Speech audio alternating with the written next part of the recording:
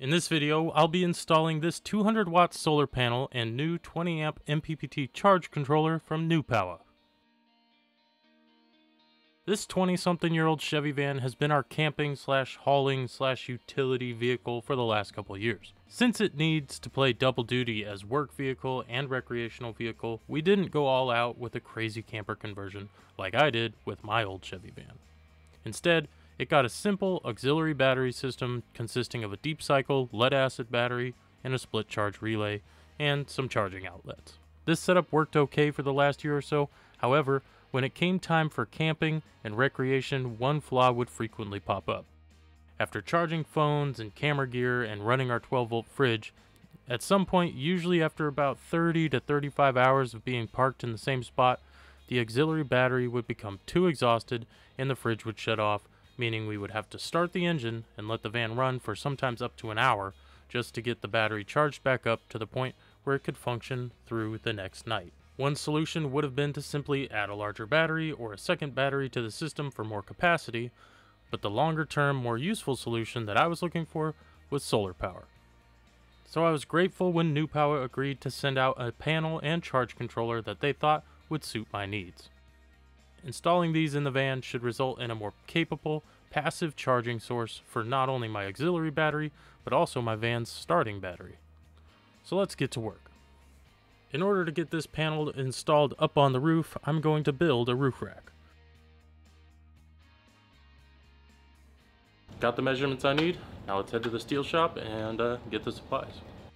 To save me the time and hassle, I had the steel shop cut the pieces to the exact size that I needed.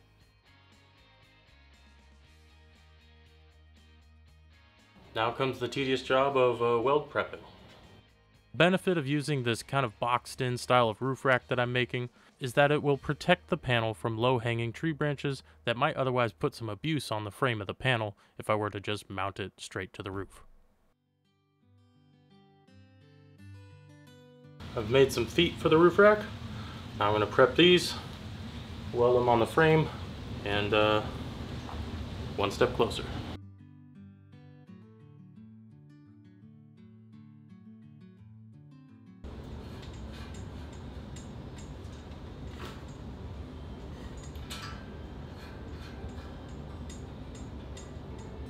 At this point, we have our gutter mounts made, found some bolts.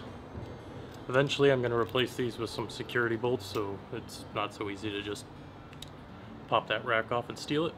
So we're going to do a little test fit and see how sturdy it is.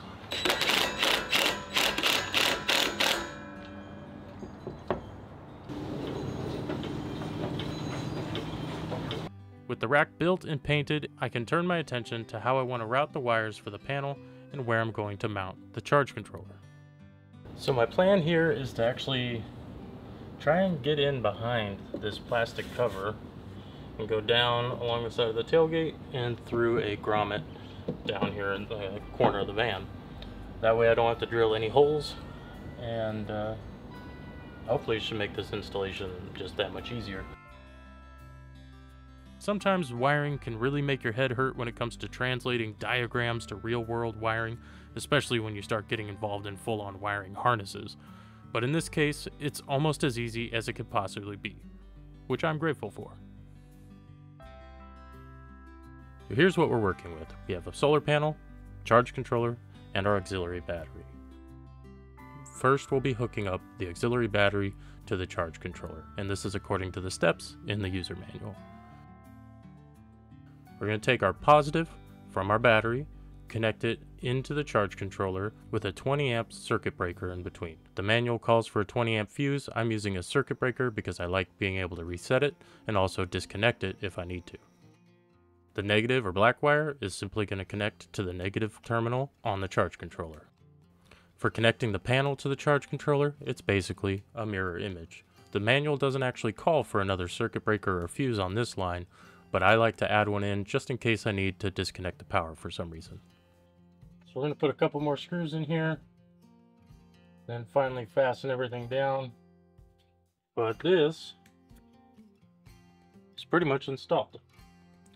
There's one little piece I need to plug in here. This is the temperature sensor. This is just so the solar controller can know what the ambient temperature is and make little adjustments, I guess, in order to protect the battery. Just go ahead and plug this in now.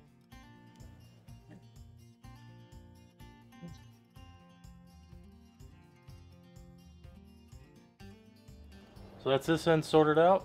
Now all that's really left to do is run the wires over to the battery, connect them, which is mounted in a factory GM battery tray that bolts to the frame rail. Make sure when you do this, you wear some safety glasses, particularly if you had just recently been driving your vehicle on some dirty, muddy roads. You will definitely be dropping junk and gunk down into your face while you're climbing around underneath. Now with the wires ran and the circuit breakers disconnected, let's take a look at the manual and see what it says about the order in which we need to connect all the components. It says first step is to connect the battery, so we're going to crawl underneath, connect the circuit breaker, and I will connect the battery to the charge controller. Before moving on, I'm going to download the app that works with the charge controller so I can set the charge profile to my battery. On here, before I connect the solar panel, I want to make sure I choose the right battery type. So I'm going over here to parameter settings, battery parameter, tapping on that. And then I am picking liquid because this is just a standard lead acid battery. Now it does say ensure that the solar module does not exceed protected from incident light. I'm not entirely sure what that means, but I think it means try and block the sunlight. So I guess I'll throw the box that it came in on top for now. Then I'll connect the circuit breaker and then pull the box off, I guess. And flip the switch.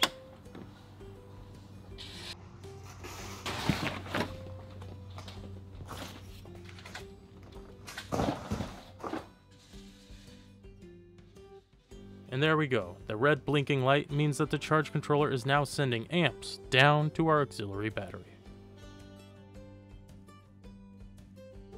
So it's been a little over a week since I installed this panel, and it's been functioning perfect. It's done exactly what I hoped it would, which was to keep the battery topped off without having to charge or run the engine every once in a while.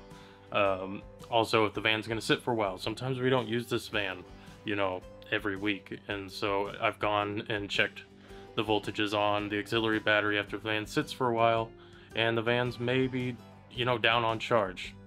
Absolutely not a problem anymore with the solar panel. Naturally, it's always getting a charge. Even on a cloudy day like this, the charge controller's blinking away and putting some energy into not just the auxiliary battery, but my starting battery as well. If you want to check out this stuff from Newpowa, the panel, the new charge controller, I'll put some links down below to their website. They also sell on Amazon, but not everything on their website is available on Amazon, so check out the website too, and you might find something that'll suit your project. So hopefully you enjoyed this video, not just if you're looking for these particular panels, but even if you're just looking to add solar to your own system in general. Thanks for watching, and I'll see you guys on the next one.